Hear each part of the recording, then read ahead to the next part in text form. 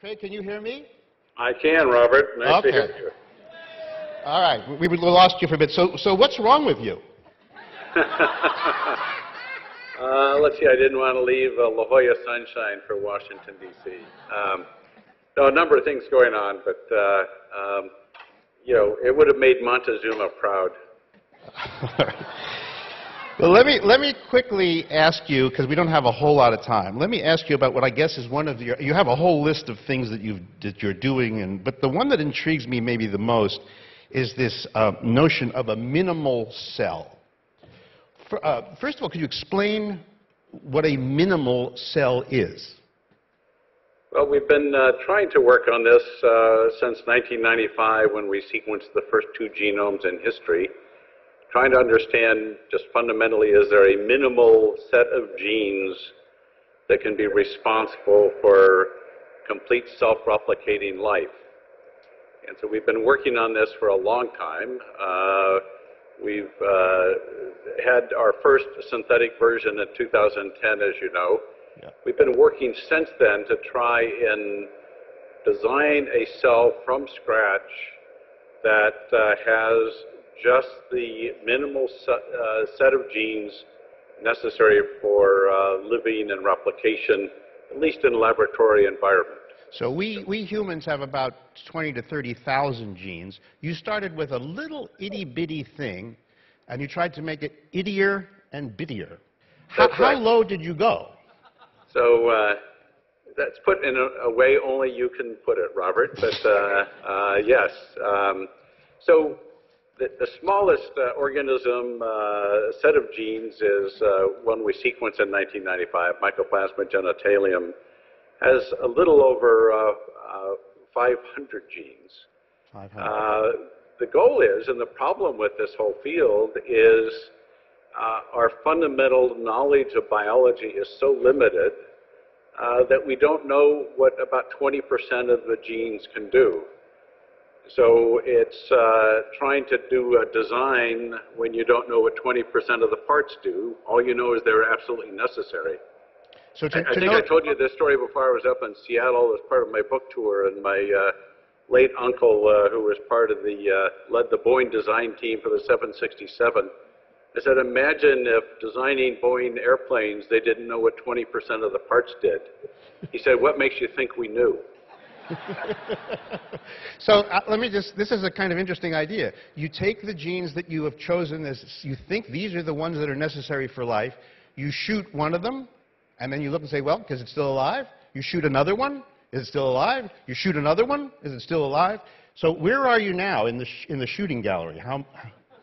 I think, so the problem with that method, and that's a pretty good description of what we've done, it turns out, and it's important for life, there's dual pathways and dual systems that haven't yet been totally recognized by modern science, because it's hard to get funding to study these things. Mm. But you can knock out a gene that when you knock it out on its own, it doesn't kill the cell. But if you knock out its unknown counterpart, you can do that. So if we use the airplane analogy and you're in a 777 aircraft, you can lose one engine and the airplane keeps flying. And so you could say, well, maybe engines aren't really necessary until you lose the second one and you find out, in fact, they were very important. So it turns out people thought by knowing the structure of a set of genes that they knew all the functions. So we thought intellectually we could say, well, we don't need that particular function, so we can knock it out. But genes have multiple functions, and their counterparts have, it turns out, key functions that we weren't aware of. So it's been more than just trial and error. First, we did it totally by design, and that didn't get us a living cell. And so we started adding back components. We had 2 different teams. One's working on, as you said, the shooting them one at a time.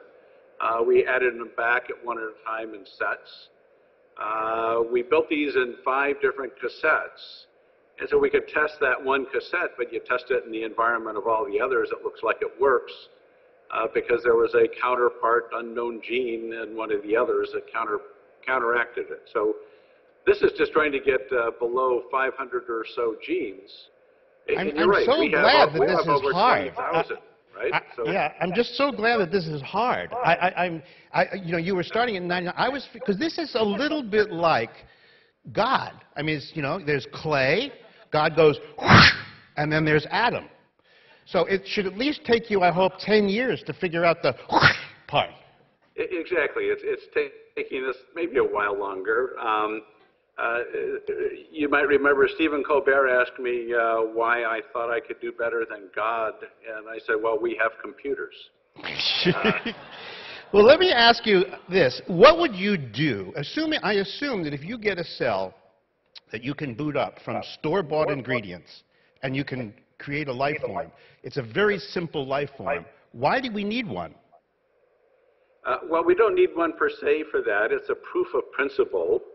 But if we actually want to do design for building new organisms to make new vaccines, new medicines, food sources, etc., we want to get down where we can actually do design on first principle basis. So the other thing we're doing, other than trying to make a minimal genome, we're trying to defrag the genome. If you think of it as computer analogies, 4 billion years of evolution is pretty messy. Things get inserted all over the place, and there's no real logic to it. There's a lot of randomness. But if we're trying to do design where we want to put in a cassette for genes that do sugar metabolism versus methane metabolism, we'd like to do that if just you plug in this cassette and you have the energy production for the cell. So we're defragging the genome as well, trying to reorganize it. And that's a lot more complicated than it might seem as well. But the point is to get to where we can start to do design from known components to start to build new things for the future. So these are the early baby steps then allow us to start accelerating the design and building of new organisms for very specific manufacturing purposes. Well, let me run through some of those purposes. You were thinking of maybe pollution-eating bugs, fuel-producing bugs that urinate diesel or gasoline, toxin-eating bugs, medicine-producing bugs. You would then put them in the air and the water and the land. Now, the first question that comes to my mind is, how hungry are we about to be, or how energy needy, or how anxious for fresh water that this would be something that politicians would bless? Do we need this? Well, let me correct your earlier statement. Our plan is not to add them back to the environment. I think that would be a mistake to do. As you know, we've sailed around the globe taking samples every 200 miles in the ocean and sequencing the organisms there. Over 40% of our oxygen comes from those algae. We would not want those replaced by algae that produce a whole lot of oil and instead of oxygen give us a oily goo in the ocean. So these would be organisms that in fact would not live outside the laboratory or outside a production environment. And that's an important part of our design, is building kill switches into these so they can't survive on their own.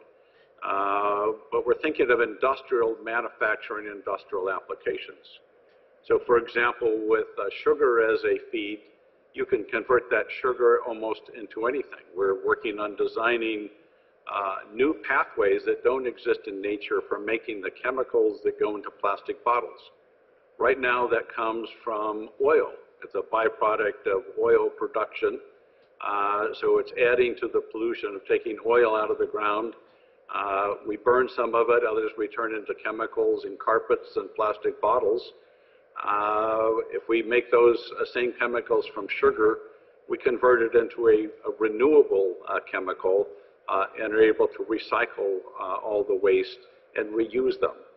So we can also make them, we have algae that grow out here in the desert and these ponds that we have at Synthetic Genomics that use sunlight and carbon dioxide. So they're pulling CO2 out of the atmosphere. In fact, we need high doses of CO2. We have to concentrate it and pump even more in. Well, wait, let me interrupt interrupt you. The CO2 into all these different chemicals, including foodstuffs. Let me ask you about scaling, because you're talking about little things, but we need a lot of fuel, or we need to remove a lot of CO2. Is it a simple matter, once you've proven the concept, to scale up? Unfortunately, none of this is simple.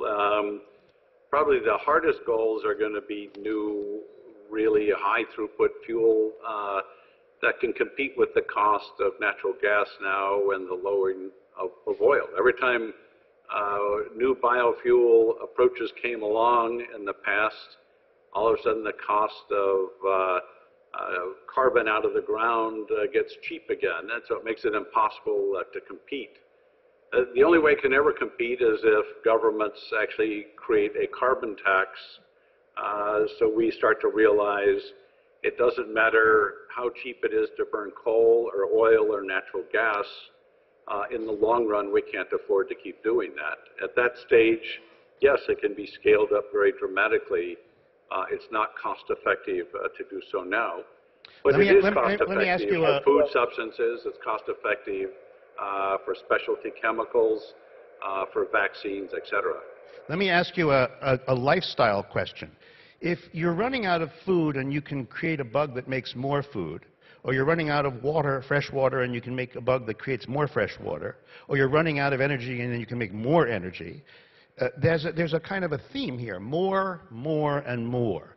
The alternate approach, it seems to me, would be to do less, have fewer babies, eat less, buy less, live more gently on the earth.